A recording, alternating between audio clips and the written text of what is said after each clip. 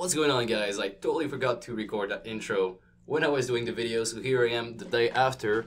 Today we're going to be building an application that takes in your phone camera. Let me just show you right about here. We've got it running. And as you can tell right here, it's using my phone camera and it's working in all the angles. So if I just rotate it like this, it's also going to fit. If I rotate it this way, also going to fit. Now you get a picture, of course. So we have this application right here. You're going to be using your back camera in this case. You can also use the front camera. It is up to you. So that is what we're going to be doing today, guys. So without further ado, let's just jump right into it. We're going to start by creating a new script. Let's call it phone camera in this case. And we're going to be opening it up inside of MonoDevelop right here.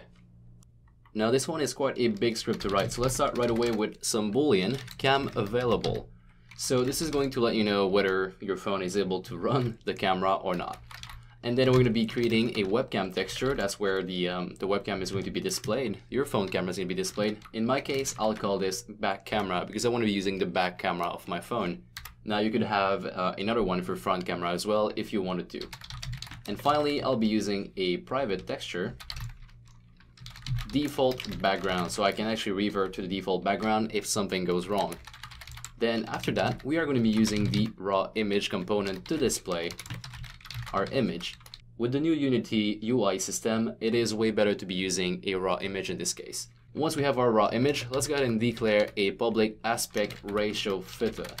Now, none of these seem to work right now because we did not include the namespace. So let me just highlight this, press on Control Dot, and do using Unity Engine.ui. At this point, raw image lights up and also the aspect ratio filter lights up as well. Okay, so we've got all the field we need to make this work. Let's go ahead and start laying down our start function. In the start function, the first thing I'll do before anything else is I'll make sure I set my default background to the background.texture, the current one we have at the moment on our raw image. So whatever is on our raw image in the scene view is going to be our fallback background. So you just set it through the inspector here. And then once this is completed, we're going to start looking for camera devices on our device. The way we do this is by creating an array, webcam device array, call it devices, is equal to webcam texture dot devices.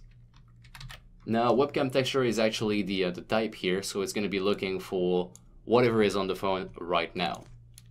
Now if devices.length is equal to 0, it means that we do not have any camera at this point. So let's do a debug.log, no camera detected, or write some kind of message in here that is going to let you know that you're unable to run this script. So no camera detected. And then we're going to do cam available is of course equal to false, and let's return so we don't actually go any further. Now in case there is at least one camera detected, we are still going to run through a for loop.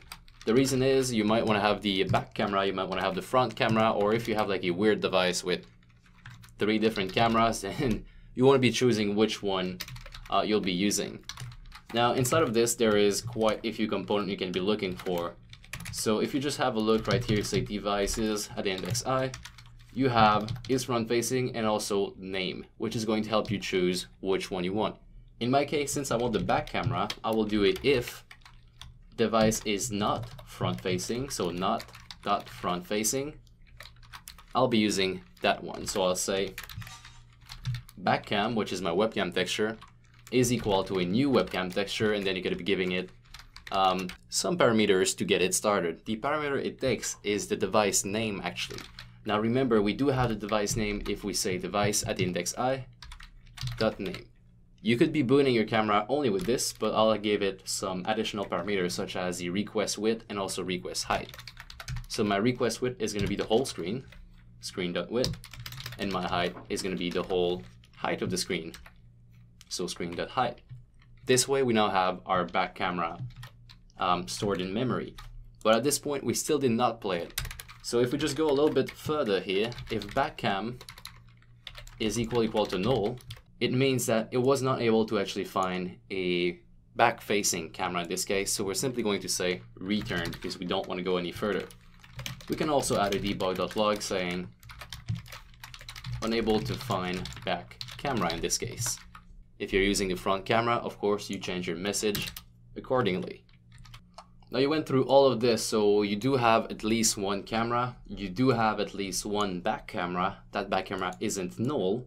Then you're gonna say it's time to actually get it playing. So backcam.play. And only by doing this, you're gonna have your camera actually being used by the software, and then at this point, you can start rendering what the camera see.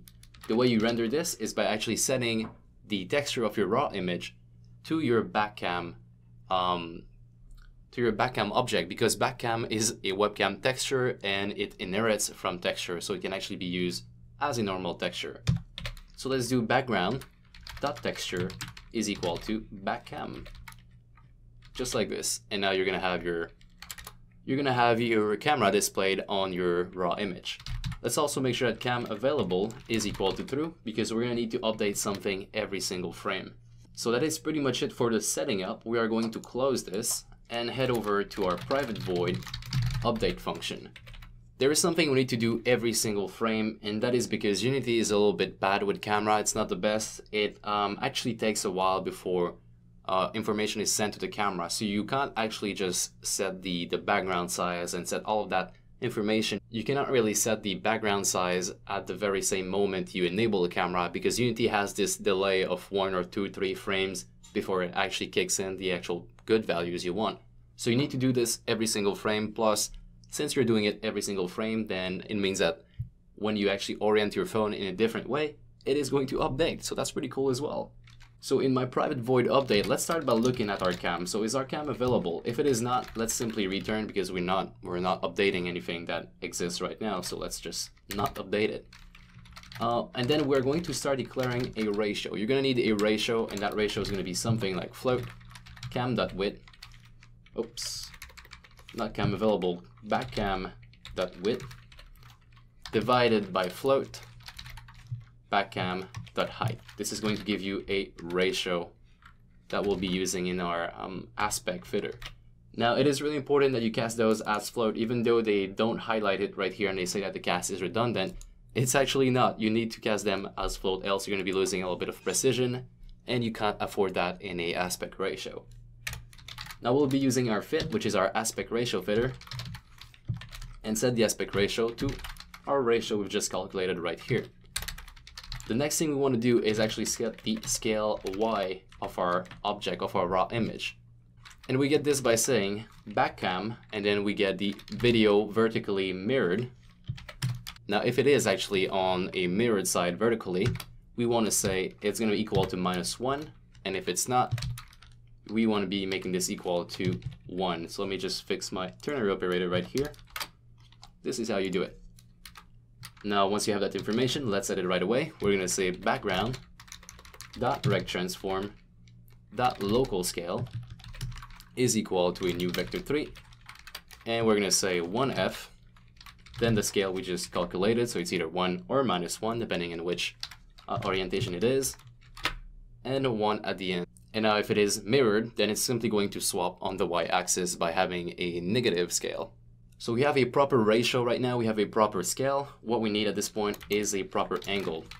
And we're going to declare a int right here, int orient is equal to minus backcam dot video rotation angle, because they give it to you already, so you don't really need to do anything else than just put it in your parameters. All you gotta be saying at this point is background rect transform, and then you do local Euler angles is going to equal to a new vector3 of 0, 0, and then the orientation. And just like this, you've got yourself a working camera. Now, of course, to test this out, you actually need to have a camera. Now, of course, to check this out, to test it out, you actually need to have a camera. So what we're going to do is set up the scene right here so we can actually build it to our phone and have a look how it actually interacts on the actual phone. So if I head over here, I create a new UI, raw image, just like we talked about. Let's rename this one background. Now, here it is right now. It's not taking the whole canvas. So what we need to do is we need to make sure that this is actually set on stretching, both axes, so the one right here, and put all the parameters on 0. This way it takes the whole screen. We then need to add a aspect ratio fitter because we're using it in our code, and change the aspect mode to fit in parent. Then at this point, all we need to do is actually set up our references. Let me just save the scene really quickly. And if we head over to our camera, we add our phone camera script. We can now drag and drop the background right in this field and drag and drop the background again because it's the one that contains the aspect ratio in the aspect ratio field. Finally, we're going to head over to build settings, player settings. Actually, make sure you swap to Android or iOS first. And then head over to the bundle identifier. In my case, I'll be using CUM and 3K. And let's do phone camera in this case. And I really can't type today, sorry about that. Then we're going to hit build and run and actually wait until this is built to our device. So I will swap over to the other camera so you guys can see. And it's actually built on my device right now. The first thing you're going to be seeing is it requests permission because it needs to access the camera. So definitely you're going to need to give it some permission. Let's hit allow. And then if we wait a bit, we get the Made in UT logo. And then afterward, you will get this in your actual game. So if I swap over to this side, as you can tell, it does fit the whole, well, it doesn't fit the whole screen right now, but as you can tell, at least it fits the proper orientation. So we can just be playing around with that. And we've got the back camera running right now. This is my really dirty room. We're using 2 keyboard because I really can't deal with the, I really don't like the Razer one. It has some stupid keys at the end here. Anyway, let's just go ahead and fix the fact that it's not taking the whole screen. So if we just go back to the desktop real quick, we need to go back on our canvas. I forgot to do something. We are going to set the canvas scaler to scale with screen size. We can also be choosing the biggest resolution. That's what I like to do. So in this case, we're going to have, say, a landscape game, 1280 by 800. Let's do 1280 by 800 right here. Back on the background, I'm going to set my aspect ratio back to none. So here are the actual settings I want. I want to be setting this on none for the moment. And then just make sure I reset everything back to 000. And then we're going to do envelope parent. That's the one I got wrong. It's not fit in parent, it's actually envelope parent. Then we're going to build again, so Control and B in this case. And now let's have a look at the phone right here. And as you can tell, it's actually looking quite good. If I swap over to this side, it also works. Let me just put the camera as well so you guys can see in real life. And here it is, so that's the phone. As you can tell, on the right orientation, if I swap over to landscape, it's also going to swap over to landscape in the right orientation again. And I'm covering all of them right now so you can see. That's my arm. It's actually shutting down. Sorry about that. And here you go. It actually does everything in the right orientation. Now guys, that is pretty much it. So that's pretty much all we needed to get our background camera running. You can also do that with a front camera. You just have to change the if statement. And of course, if you enjoyed the video, if it helped you, just leave me a like, really appreciate that. And also make sure you check out the other tutorial we have. Tomorrow we're gonna have a tutorial about markless AR using what we've done in the week. So you gotta know how to build on the phone, you're gonna know how to use the gyroscope, and you also have to integrate the back camera in there as well. So using all of these, we're gonna be able to do markless augmented reality, which is gonna be quite cool. Other than that, if you don't know how to build to your phone just yet, if you wanted to make this tutorial but you don't know how to build to your phone, make sure you click on this video right here. We also have the other video, which should be right about here, about the gyroscope. So all the information you need for tomorrow are right here. Just make sure you click on it, leave a like, subscribe, and all that kind of stuff. Thank you so much for watching, guys. I'll see you tomorrow.